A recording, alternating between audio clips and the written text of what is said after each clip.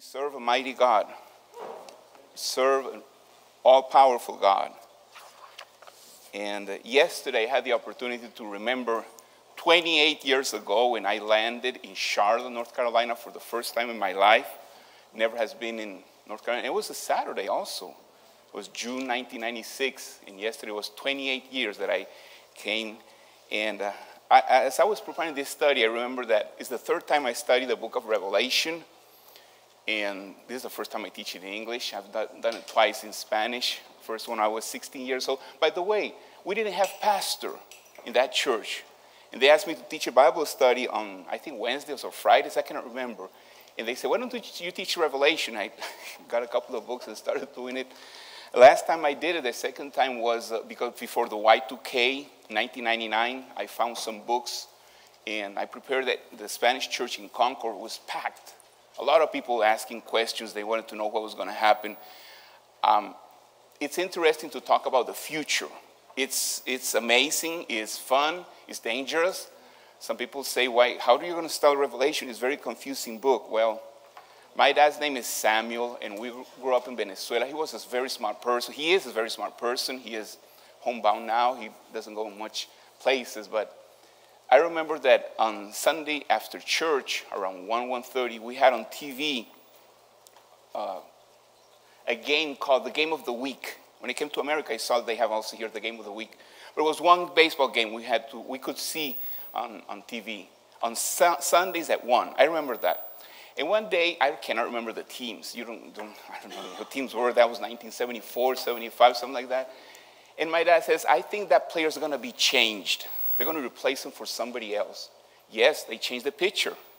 Wow, my dad can tell the future. That's amazing. He said, I think he's going to be struck out. And the batter got struck out. He said, my dad can really know. Dad, you really know baseball.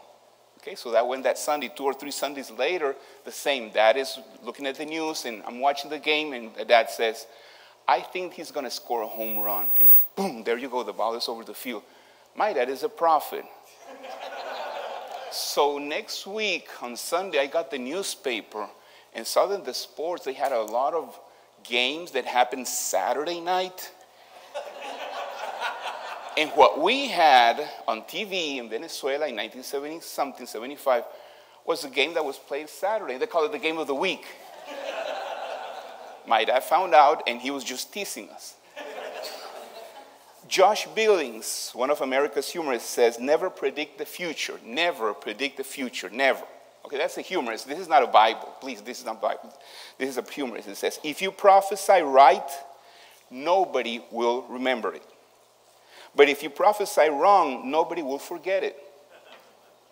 So it's a risky thing to prophesy. I'm not going to prophesy. I'm going to read what the Bible is. My goal here is that we discover Jesus as he is. When we talk about Jesus, we see him coming out of the grave, glorious, with a body, and his disciples around him. When we talk about Jesus, we think in a baby. Oh, the baby Jesus in a manger. When we talk about Jesus, we see powerfully him walking over waters. When we talk about Jesus, we have so many pictures of Jesus, but not the present revelation, disclosure of Jesus. What I want through this study, and I don't know how it's going to last, because last time I was like 2 years on this study. I don't care. We can change it to Wednesday nights or Sunday nights or online. We can do many things. But we're going to start today and learn about the revelation, how he uncovers himself. How is Jesus really right now? And I pray that you fall in love with him. Because John, when he saw him, he did not fall in love. He was scared. He fell down, dead, like dead. John. I pray that you're not amazed with the revelation of Jesus Christ, that you're not afraid, but you want to follow him. I want to follow Jesus. I want to follow him. I want to obey him. I want to do what he says. And we're going to read today just only 3 verses. That's wonderful. 3 verses, a short sermon. And it's on Revelation chapter 1, verses 1 to 3. It says in Revelation 1, the revelation of Jesus Christ, that God gave him to show his servants what must soon take place. He made it known by sending his angel to his servant John, who testified to the word of God and to the testimony of Jesus Christ, whatever he saw. Blessed is the one who reads out loud the words of this prophecy, and blessed are those who hear the words of this prophecy and keep what it is written in it, because the time is near. If we look at Jesus in the times when he was here in the gospel, Jesus had a strange motto that you will not believe. He said, don't tell, don't tell, don't tell. You can see, shh, don't tell. You got healed from leprosy. Don't tell, don't tell. It was like a secret. And we read that and say, if Jesus wants people to believe in him, why is he saying don't tell? Matthew 8, 1 through 4. Then Jesus told him, see that you don't tell anyone, but go show yourself to the priest and offer the gift that Moses commanded as a testimony to them. Jesus just healed a person. He said, don't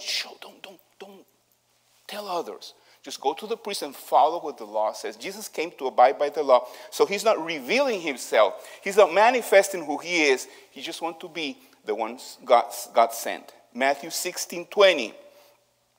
After he comes from the mountain, the disciples have seen the glory of Jesus shining. His face completely transformed. His clothes became from ordinary to very white, that no washers can wash that clean, brighter than snow. And then he gives this command, Matthew 16:20. Then he gave the disciples order to tell no one that he was the Messiah. Don't tell anybody what you have seen until Jesus has resurrected. Look at Matthew 17:9. As they were coming down the mountain, Jesus commanded them, don't tell anyone about the vision until the Son of Man is raised from the dead. So it's kind of a secret that Jesus had. Jesus wanted people to believe by faith that what they have seen, what they have heard in Saturday school, they didn't have Sunday school, but what they heard in church, in the synagogue, was the fulfilling. He was the 3D version of what they have learned before. As they saw Jesus walking, they had to, wow, I've heard that before. I've seen that. Where? Oh, in the Bible. He is the fulfilling of all prophecies. So we see Jesus here is called, for the verse 1, the revelation. Amos 3:7. Well, yeah. Why do we study? Why was we study this prophecy, the revelation, like it says right here? Amos 3:7 tells us that for the Lord God does nothing without revealing his secrets to his servants, the prophets. So there is a revelation, there is a manifestation of God through Jesus, and he wants to reveal it to his servants, the prophets. Psalm 25:14 agrees with Amos 3:7 because it says, the friendship of the Lord is to those who fear him, and he makes known to them his covenant. God is different to any pagan god. Pagan gods, you cannot tell what they're thinking. You don't know what's happening. If we share the gospel with our Muslim friends, they'll tell you that they don't know how Allah is today. If he's upset, they might get killed. If he's happy, they might have a good day. But it's unpredictable. They don't know how to talk with him or how to relate. They know how to pray, but they know that they have to pray, but they don't know how he's going to come out. God is a God that wants to reveal and show us how he is. He expects us to learn from him, and he wants to be known by us. This revelation that we have here is different to what we have seen in the rest of the Bible. It opposes the New Testament Jesus because Jesus is trying to hide who he really is, and here he is manifesting. He's openly telling, showing what he looks like. So the verse 1 says the revelation of Jesus Christ that God gave him. God gave Jesus this revelation to show it to John. In John 15:15 we read the following. Jesus is telling his disciples, I do not call you servants anymore because a servant doesn't know what his master is doing. I have called you friends because I have made known to you everything I have heard from my Father. If I work in a company, rarely, if I'm a work person, if I'm a laborer there, I don't know what they're doing upstairs. One day I received a notice that they're selling the company, or they're moving, or that my job is changing from this department to another department. There's nothing I can do about it. I just have to obey because I just work there. With Jesus, Jesus is saying, I don't call you servants anymore. I want to show you what's going on. You're my friends because I can reveal you. I can explain it to you. You understand because you're my friends. Any friend of Jesus in here, any friend of Jesus in here, do you want to know what Jesus is planning? Do we want to listen to God? I think like a month ago I was explaining to you that God wants to talk to us. We can listen to him. We just many times don't have time. Many times we want the ordained ministers to listen to God. We want the Sunday school teachers to listen to God. Jesus is saying that he wants to reveal it to all his servants, and not call him servants anymore, call him friends. God, and we told this like 2 months ago, God called Abraham his friend because Abraham followed God. Wherever he went, he tried to communicate with God. So, according to verse 1, this is the revelation of Jesus Christ that God gave to Jesus, to show his servants what must soon take place. Interesting, soon take place, because in the prophetic outlook, the end is always imminent. We say soon. Soon is 2,000 years and nothing has happened. How are you studying that book? There has to be something wrong with Revelation.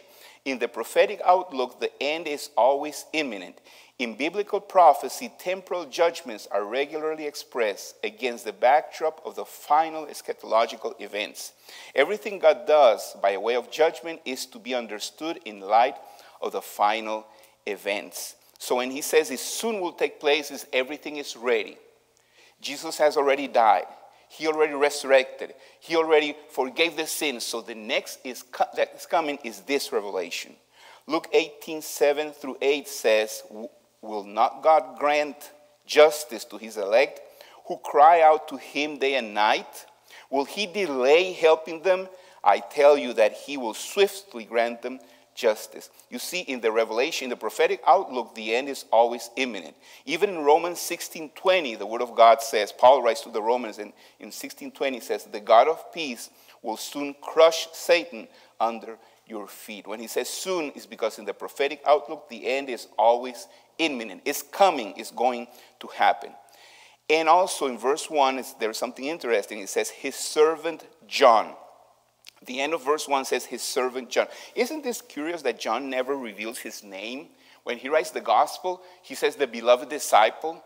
When he writes 1 John, 2 John, and 3 John, he never says that it's John who is writing.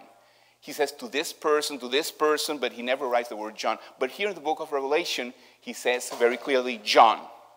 Paul used to do that. Peter used to do that at the beginning. Nowadays, if you write a letter, those that write letters, people now send emails or text messages. Sometimes you have to say, who's writing to me? Because you don't know who it is. Kind of John. But when you wrote a letter, if you know what a letter is, or a postcard or a card, at the end, you write your name. Okay, signature, love, so-and-so. I sent it to you. In those times, in biblical times, people wrote their names at the beginning, so you know who's sending it. John never did that, but here in verse 1, he's writing his name John. What was going on when he wrote this treatise, this book? What was happening? A lot of people were writing apocalyptic, or trying to future telling. Let me give an example. Imagine that I go and dig somewhere in this church books, and I say, oh, look what I found.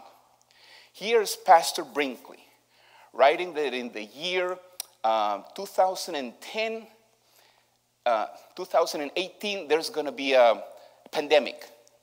Look, and I bring it here and I read it to you. Pastor so-and-so in 1920 wrote that Brinkley, that there was going to be a COVID here in 2020. And you say, wow, he wrote that, and I faked the thing, and I put it together. And I find some other things and say that we had a president that was an actor from 2016 to 2020. Let's take that for example. You say, wow, that really happened, and it's all forged. And it's all, I made it up, but I don't tell you. And they say, look, it looks like it is him. Okay? So it's really fake, and that was happening in these times after the fall of Jerusalem. They were everywhere, all these kind of writings, trying to show that somebody else wrote it just to give prestige to the writing, just to make believe. Nowadays, if you watch movies, if you go to the movie theater, there are plenty of movies trying to show that Mary and Jesus and Mary Magdalene and things like that happened 20 years ago, trying to forge things that never really happened. When John writes his name, he is saying, I'm the last of the apostles. All have died. This is John. This is nobody that is writing this before or after me. This is John. John, the beloved apostle, is writing this. So he is assuming all responsibility. By the way, when you study the book of Revelation, if you could study or learn in Greek, the original, there are grammar mistakes, terrible mistakes. It would be like Jonas writing a book in English, and you come and say, Jonas, don't say you didn't eat. That doesn't sound proper. You say you didn't eat. Oh, but it's in the past. No, one is good. You didn't eat, you didn't eat. Oh, okay. So I write it down. Scratch, you write it again. That was John. His language was not Greek. He made mistakes, and you say, why isn't the Bible have mistakes? He's showing that he's a fisherman. He's showing that he's not a Greek professor. He's showing that he's not an expert, that he's not faking the document. He wrote the best he could with all the love, but with a direct, real, and clear revelation that it was really God who was showing him this. And I believe that the book of Revelation was written by John. So that is verse 1. Verse 2 says, who, which is John, testified to the word of God and to the testimony of Jesus Christ, whatever he saw. John is telling us that what he saw, the word of God and the testimony of Jesus, Jesus is the fulfillment of the prophecies in the Old Testament. Everything he did was to fulfill the Old Testament. The disciples were watching in 3D. Let me give you an example. When I say that they were watching in 3D, it's because they have heard the stories in the synagogue, in the church. They have heard the stories about Moses, but they have heard the prophecy, but they have never seen it walking and moving. Let me give you an example. They have heard this prophecy. It's in Psalm 107, 25 to 31. The disciples, the people in John's time, have heard this. Listen to this. He spoke, and this is Psalm 107, 25. He spoke and raised a stormy wind that stirred up the waves of the sea. Rising up to the sky, sinking down to the depths, their courage melting away in anguish. That people are scared. Those people, this is before Jesus came. That people are scared. They reeled and staggered like a drunkard. And all their skills was useless. They were fishermen, but they could do nothing. This is Psalm 107, written years before Jesus. Then they cried out to the Lord, Lord, Lord, save us, in their trouble. And he brought them out of their distress. He stilled the storm to a whisper, and the waves of the sea were hushed. They rejoiced when the waves grew quiet. Then he guided them to the harbor they longed for. Again, this is Psalm 107 for the fourth time. This is not the gospel. This is Psalm 107. They have heard this. They have learned it by memory. They believe it was going to happen sometime with the Messiah. Verse 31, let them give thanks to the Lord for this faithful love and his wondrous works for all humanity. So they have heard it, but they have never seen it. Now he is in 3D before them, and his name is? Jesus. Anybody awake?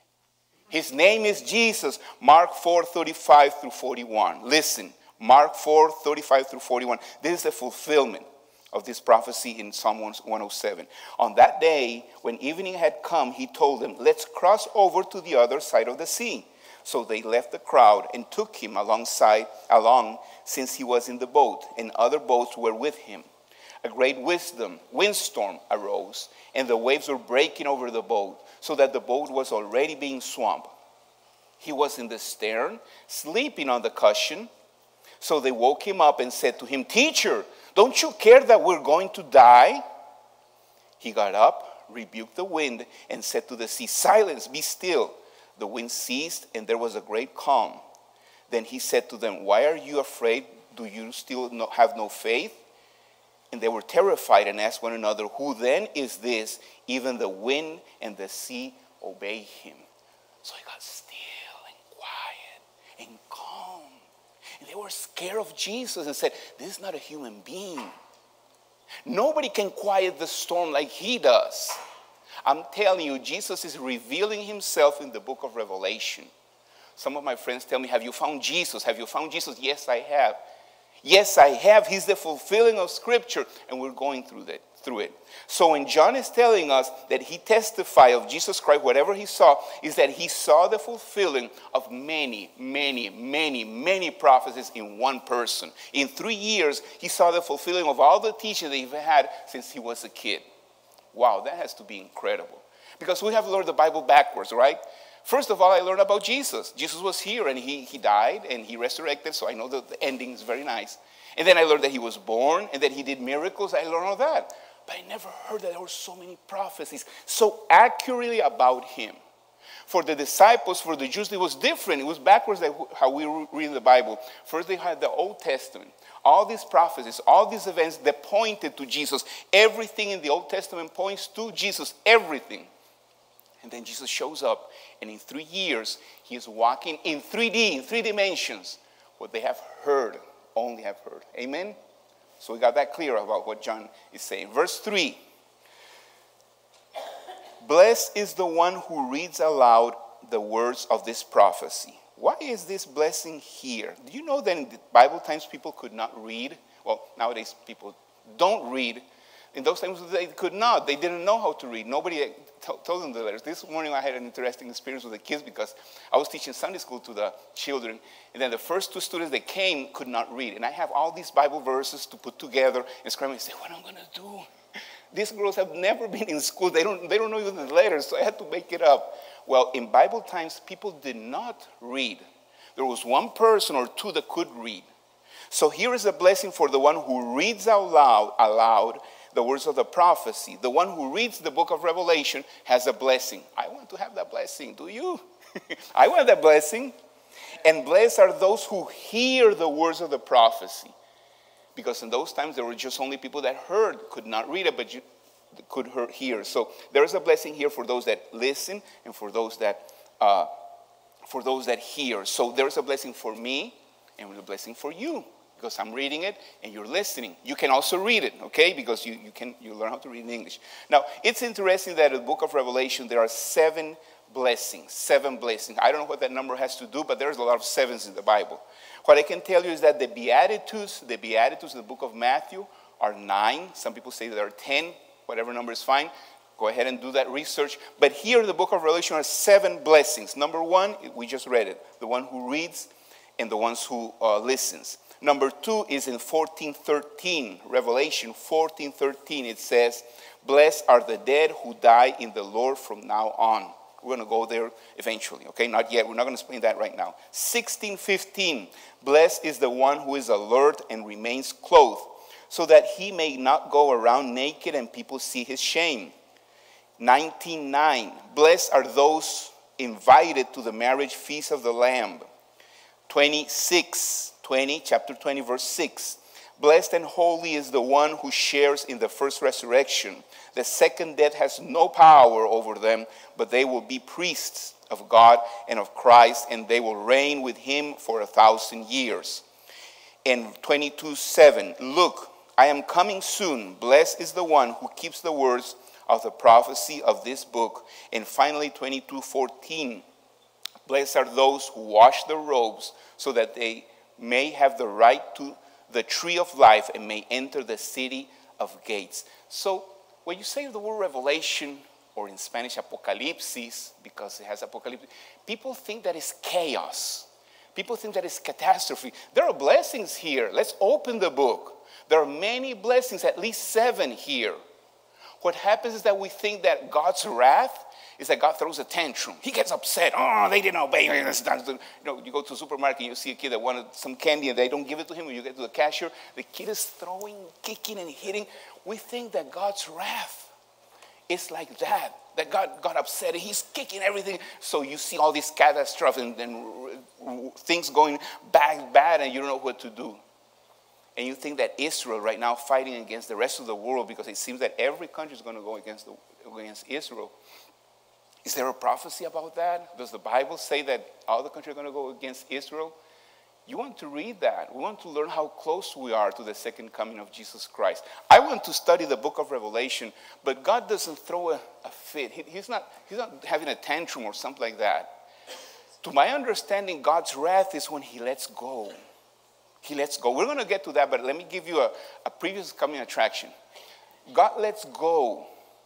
Oh my, when God lets go. I don't want God to let me go. I've been behaving so bad. I've been doing this so many times that God says, okay, you are on your own. Find out. If that is so good that you like, go ahead. Don't call me. I'm not coming. God's wrath fell upon Saul, the King Saul. God said, I'm not listening to you. And he tried, he even called Samuel after Samuel was dead. God did not answer. Eli, we just talked about him this morning in Sunday school. Eli also, God said, no more with you, Eli. Not with you and your children. I don't care about you. You're on your own. Some countries this happened to some countries. I don't know if Venezuela, my country, is going through this. It's so terrible what's happening. I don't know if the United States someday is going to happen this, that God's wrath is going to say, okay, you're on your own. Go ahead. We are in time until God's wrath shows. He says, let's go. Let go. Not let's go. Let go. Let go. If you fly a kite, you need to pull and let go. Pull and let go. You don't let go because bye-bye, no more kite. You need to find another one. But to fly a kite, you need to pull and let go. So it goes up, but you still keep control. That is God keeping us close to him. God keeping close to him. When he lets go and he comes, but his wrath is, okay, go ahead, let go.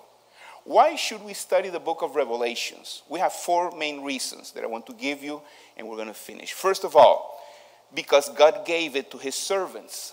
I want to study the book of Revelation. You want to read the book of Revelation and study as much as you can and try to understand what can be understood, because God gave it to his servants. It's a gift from God. What happens in Christmas? People give you something to give. You say, no, I don't take that. No, I don't take gifts. Anybody here says, I don't take gifts? Everybody here takes gifts. Baby shower, weddings, anything. We give gifts, we give, right? How do you tell God, no, I don't want that? It's a gift from God. The revelation of Jesus Christ is a God-given gift to his servants, to us. He doesn't call us servants anymore. He calls us a friend. But it's something he gives to us, and we don't want to read it because we say, no, not for me, not for me. But if it's a gift from God, we should be reading it, even if we don't understand everything. Let me tell you something that theologians and Bible teachers say. You will understand as you obey the Bible. You will understand as you obey. When you say, no, I don't understand that, I don't read it, God kind of shuts. The Bible kind of shuts. No, I don't want to obey. I don't care about that because I understand. I'm afraid of that. But as I obey what I can understand, what the little that I understand, I obey it. God gives me more wisdom, more revelation, more understanding. I don't claim to be a know-it-all. I don't think that I know much about prophecy. I'm not a student of prophecy, but I want to study the Bible with you. I want to study the Revelation because it's a gift from God, and I believe there are blessings. But number 2, why should I study the book of Revelation? Number 2, because Revelation is the word of God and the testimony of Jesus. I believe that God's word is powerful. Anybody believe that God's word is powerful? With his words, he grows universes.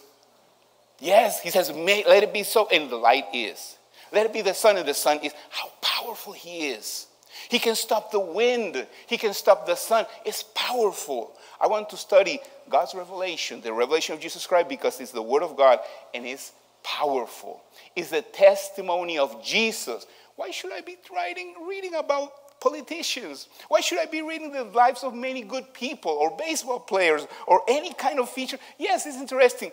But what about the testimony of Jesus Christ? Should I be reading and studying this? Yes. Fall in love with this? Yes, of course. We're not going to understand everything because prophecy, let me see if you can see this. One event and another event. We have 2 events here separate. But when you're in the past or in the present and you're trying to see the future, some events overlap. Isn't that right? You can probably not see both hands. You see part of one, part of the other one. But if you stand like this, like God is, you can see both events separated.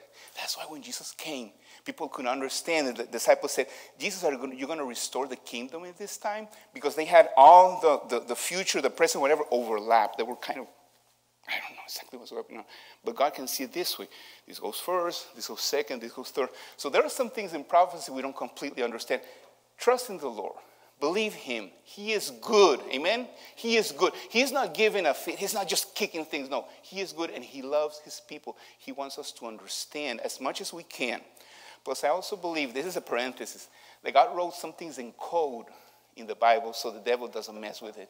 He gets confused. He reads it and reads it backwards and puts it together and pitches the Bible and he doesn't find it. So it's fine. Let's try to understand what it is there. Number 2. Number 3, there is a blessing for those that read it. Who wants a blessing?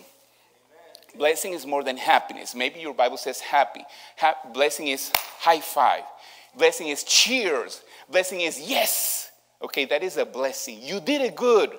So they're a blessing for those that listen, those that read, and those that listen. So I think I'm going to be blessed, at least with health, or my parents be blessed, or my children. That would be wonderful. And you be blessed. That's more important here. There is a blessing. That's why I want to study the book of Revelation, because it's a gift from God to his servants, because it's the word of God and testimony of Jesus, because it has blessings. There is a blessing for those that hear and write, and also because the time is near. Look always to Israel. Look always to Israel, to Jerusalem. You can tell the time is near. When the countries and the nations are against, when the gospel is reaching every tribe, every tongue, every language, the second coming is close. So if the time is near, we should be reading, studying the book of Revelation. It will increase our faith. We will grow in faith. It will prompt us to share the gospel with others, not to scare them, to give them hope. I don't want to scare anybody. Well, if I have to scare people so they don't go to hell, I'll scare them. Hey, get out of there. Come with Jesus. Let's go. You're going the wrong path. I want this book to provoke us to missions, to provoke us to go reach the children, the adults, the grandparents, the lost generation. It provokes us to go and have compassion for them. It provokes us to pray for those that don't want to listen. That's what I want studying this book, not to scare people. When I was in college in Venezuela, and some students, some friends of mine in the School of Architecture learned that I read the Bible and studied, immediately they went to Revelation. They said, Jonas, where is the 666? Where's the Antichrist? Is it Ronald Reagan? Is it true that Ronald Reagan is look, 6, he has a 6, in his middle name has 6 letters, and his last name has 6. Is it Ronald Reagan? Can you imagine people thinking that he's gone, Ronald Reagan is gone? And they said, no, it's the Black Pope, or the Pope is coming. They're always trying to look for who is this guy in the Bible. I'm not going to do that. I'm not going to do that, because when we prophesy, if we do it accurately, nobody will remember. If we do it wrong, everybody will remember. So I'm not going to do that. I'm going to study the Bible. Let's pray. Father in heaven, we thank you for this revelation. Thank you, Father, because there are blessings, an invitation for us to read it, to study, to teach it, to understand it. It's not easy, Father. Many figures, and thank you for those figures. But Lord, I want this church, this congregation, to love you more. Love the lost as we study this book. To dedicate our lives to you. Father, if we're living an easy life, a light Christianity, please, Lord, forgive us. Help us to change. Help us to change and affect this community. Let's start with the schools, with the children around us. Let's bless the nations that are coming to the United States. Let's bless them with the gospel of Jesus Christ, with the forgiveness of their sin. Father, maybe there are people here this morning that are walking away from you. They want to experience the real Jesus in their lives. Somebody here this morning, probably somebody here wants to accept Jesus today. Somebody here is walking away from the Lord. You're Christian, but you're walking away from him. I'm going to invite you this morning to come to him.